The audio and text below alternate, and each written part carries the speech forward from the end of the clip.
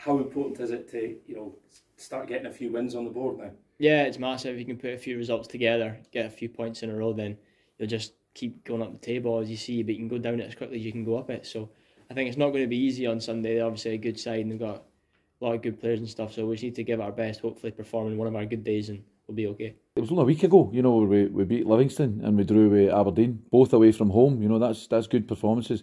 And obviously the two Hearts games, I thought the performance levels were fantastic against the team that are really clearly third in the league. And I'm disappointed we should have won both games, I thought.